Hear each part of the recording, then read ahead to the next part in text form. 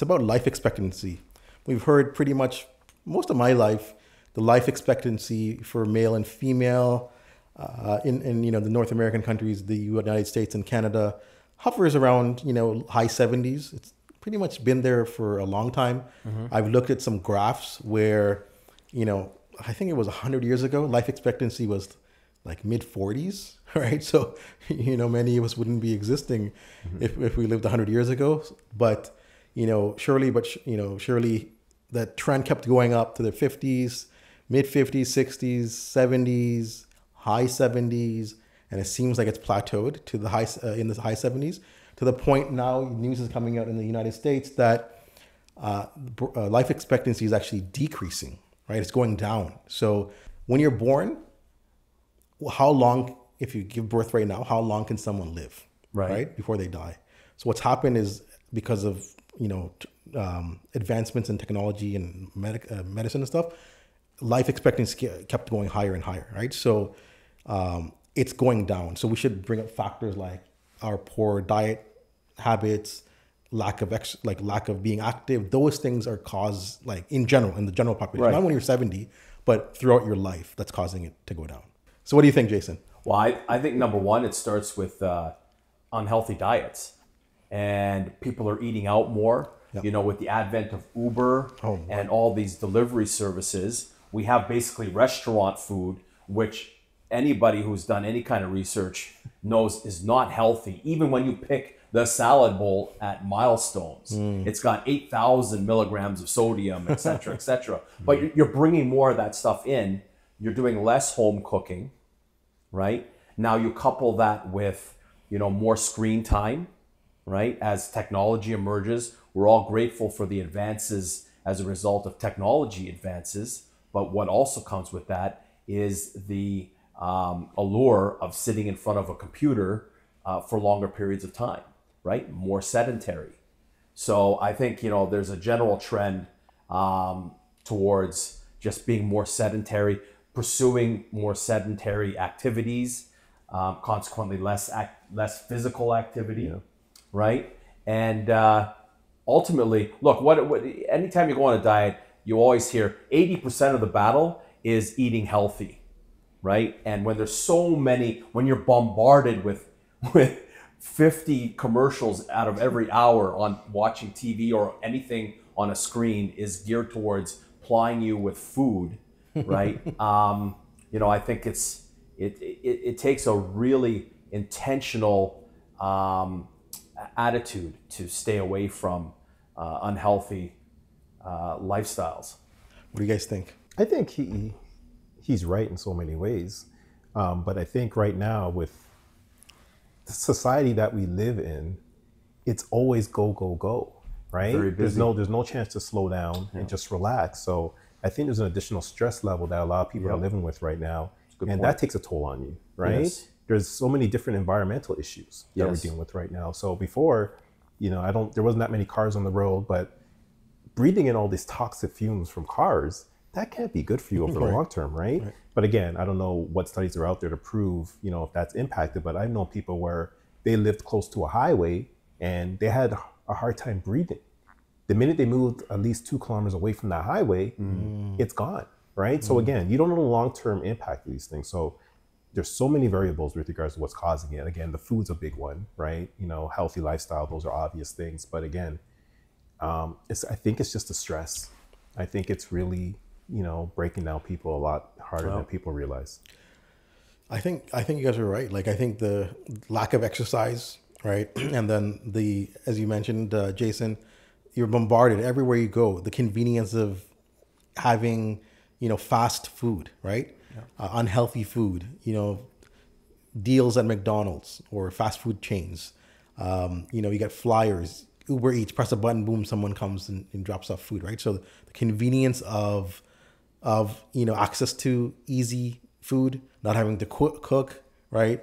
I think that's been very addictive. And not even that. I mean, everyone knows, limit your McDonald's or your Burger King to once, every 2 months or whatever. But the things that are marketed as healthy is very, very misleading. Yeah. juices. The vast majority of things on your menu of all fast food Right. chains Yeah. are technically unhealthy for you. Yeah. Whether it's fat content, salt is a huge one, sodium. It tastes good, though. It tastes, and that's what makes it taste good, right? But you don't really think about that, especially if you're eating that kind of food 5 days a week, 3 days a week. Well, they put that on purpose, where it's like a salad, or they put lettuce on your burger just because they think I'm getting some some nutritional benefits here. But you might get like a few calories of nutritional benefit with like hundreds of calories of negative things for your body. That study, is it saying life expectancy is going down in North America? It would be interesting to see what it is in other parts of the world, South America, Europe. I find in North America, we overindulge. It's just the way that our lifestyles have been set up. Like, even if you're going to buy food at the grocery store, your meat is filled with hormones. Your fruits and vegetables are treated with pesticides, and eating. So you can cook yourself, because I cook all the time, but you're still over time taking in stuff that your body shouldn't be taking in the first place. So this society is set up for us to fail and not live very long, because even if you're not eating McDonald's or buying the salad because you think you're having a salad, but after you add up the dressing and all the other preservatives that they've put in the salad, you're better off not eating anything at all. But even if when you're cooking at home, your food is so over processed that's what's causing illnesses and cancer. So I think it's more of a North American thing. I know I've seen it pop up on my feed where like there are foods that we feed our children, like cereal, like that are banned in other countries because of the ingredients. Right. So well, cereal's a great example. Cereals, juices. They're these not things allowed. are supposed to be like healthy, or they'll throw in like a picture, or the box will be green, or throw in like a picture of a forest or some leaf, and all of a sudden like, oh, it's healthy, right?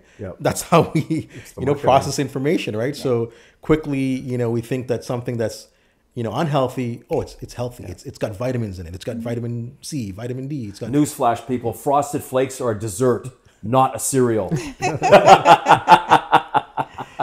Don't get me wrong, I still love my Frosted So Flakes. I think we covered the food aspect of it, quite a bit. So according to Harvard Medical School, they identify health-related reasons. So the diet and food and exercise, lack of exercise, are number one, very important factors. However, some of the things are the impact of COVID-19. When you have 1 million people that died from COVID-19, out of 300 million people in America, that does have a dent on your numbers. Drug overdoses. What percentage is that? What's that? 300 million people. 0.3%. But still, right? Like, But that's an anomaly, right? Yeah. Sure. Unless we start having pandemics once every 50 or 25 years. Yeah. Right. But what's more concerning that I see, the drug overdose. The drug overdose, yes. Stress. Wow. Yeah. Well, fentanyl. I don't know if you guys, we should have another topic on fentanyl, but it's everywhere now. And it's bad. It is very, very bad. And actually, there was someone I knew that passed away from overdose on fentanyl. Really? And actually, another person recently that I don't know, but someone that I know very well, someone that was in their 30s, OD'd from what they believe is fentanyl, right? So that's, again, good point, Keisha. 1 million out of 300 million, it's only 0.3%. I think drug overdoses in America is only 100,000. So it's even less. So it's like 0.03%. However, you add all these things up and, you're now talking months less, and that's all you need for the trend to go down. But very, very important to consider, these things are making a dent in the numbers, right? Yeah. Drug overdoses, fentanyl, and obviously the big ones that we talked about over and over again. And that's probably the biggest key: lack of exercise and poor diet. So it brings up another question. How are all these drugs getting into the country? And how are people getting access to it so easily? That's definitely a different topic for a different day. Yeah. We got to do it because it is becoming a crisis. Yeah. And I don't think there's any easy end in sight. And it seems like it's coming from overseas, Asia, right? And these things are laced with it, like fentanyl specifically. It's in the marijuana. It's in harder drugs. And you hear of people just like dying, right? Young people doing drugs, and boom, dead. All right. So. Instant.